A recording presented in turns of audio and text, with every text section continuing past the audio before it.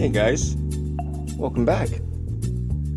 Somebody dropped off this 191J at my house for me. It's a freebie, and it's in bad need of cleaning and some service.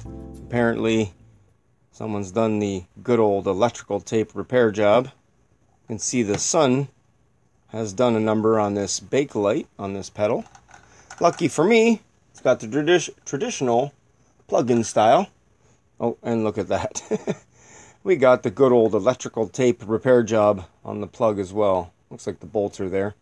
I won't be using that. I'll hook up a different pedal to the machine to give it a test while I service this pedal and plug. So let's get this out of the way.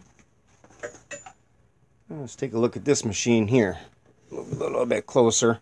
You can see it's not locked up, and it is a potted motor version. Does not have the belt, and for you guys that aren't familiar, that's the potted motor version here. It'll have a big canister on the back. So it's the same as the 201 that I own and the 1591. So I'm assuming this is a 15 class and this is a 191. My other one is a 1591. So they're pretty much the same setup. But I noticed this one has the tensioner in the front like a 201. It's almost like they integrated the 1591 and took some of the nice things of the 201 and put it on here with the tensioner there on the front. So this has also got a feed dog drop, which I'm not familiar with on the older machines. I still have to look up the date on this machine. It does have a patent little sticker here, and I am in Canada.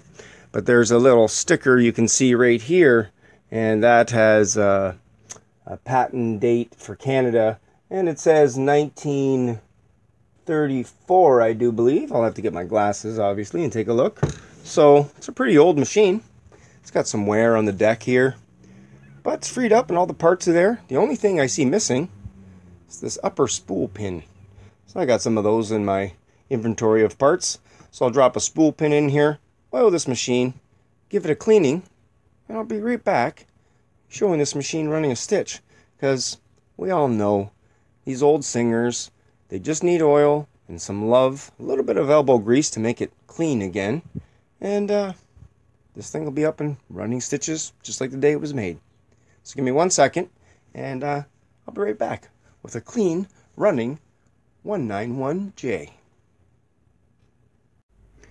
Okay, I have a pedal plugged in and the light works. Look at that. I've already gone and put a bobbin in the bobbin case with some thread on it, and I noticed the tension felt a little loose on the bobbin, but that's okay. This is a first stitch run. If I have to do some adjustments, that's okay. Just take you guys along with me.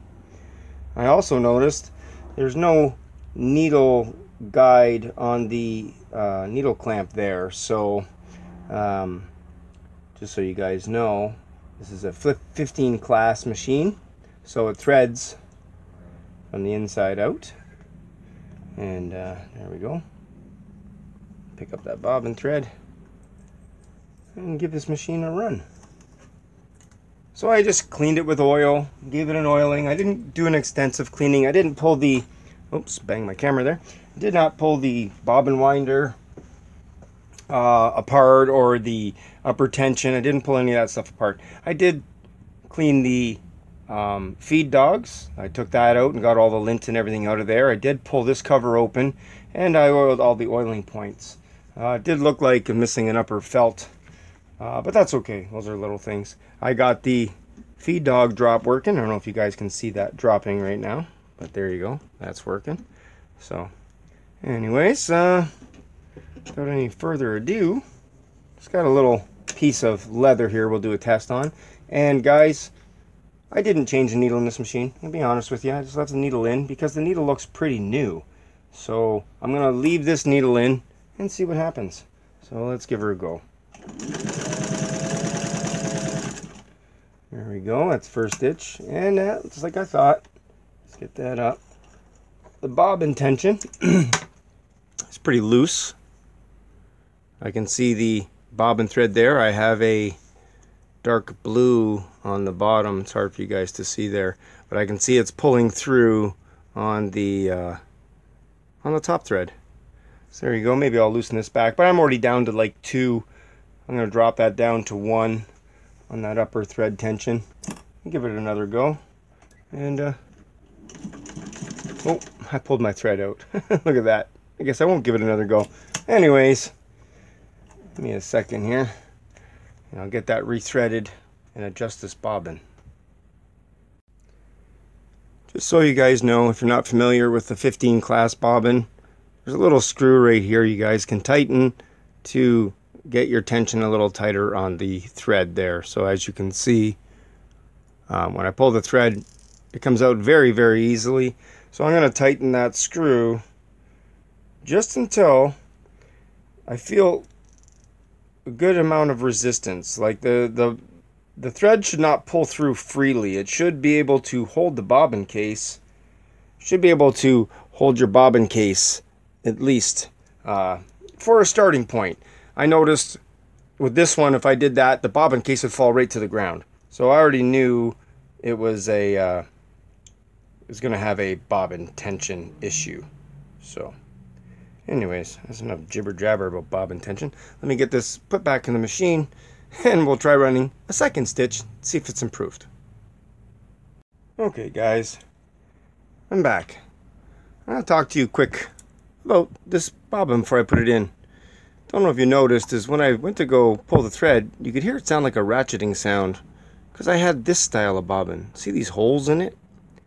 Well, I found these holes were clicking against the screw inside of there, making it sound like a ratchet. It was going and I was wondering what it was. So just so you guys know, if you hear that going on with your bobbin, you might want to use a solid bobbin case.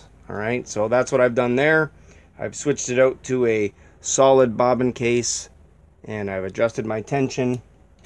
So now, put this back in the machine here, get this threaded, and let's see if we've improved our stitch by tightening that bobbin. Now my tension's still down to 1 here. I'm just going to bring it up to 2 on the upper tension, because who knows where I'm at right now on the bottom. So let's give this a go.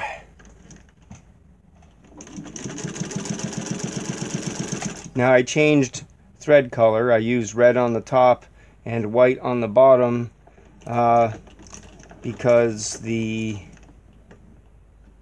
bobbin that I grabbed was already threaded with white thread, so I didn't want to have to re-spool a bobbin thread, so I just left the white on the bottom. And there we go. Everything is all balanced now. Alright, now I'm going to be back in 1 second. I'm going to show you guys a weight comparison between this and a 1591. You've seen in the beginning, this machine's 35 pounds. Let's see what a 1591 weighs. Okay guys, here we go. Turn my scale on. Zero it out. Here is a 1591 potted motor. Now 28 pounds. That's almost 7 pounds lighter. Now the other one does have a base, but 7 pounds. That's quite a bit difference. So I wonder what one's newer. The potted motor 1591 or the potted motor 191J. Anyways guys, thanks for stopping by, and leave me a comment if you want to see me weigh all my machines. If you want to know what these machines weigh, leave me a comment, let me know, and then I'll get my scale out and I'll weigh all my machines for you guys. Anyways, till then guys, stay safe. I'll talk to you soon.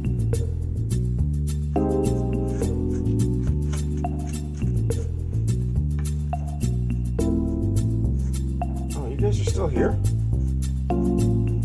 Listen, I know you're waiting to hear more about that contest. Well, you'll hear enough soon. Guess I'll put this away for now, or else you guys will never leave. Okay, talk to you again soon. Take care, guys.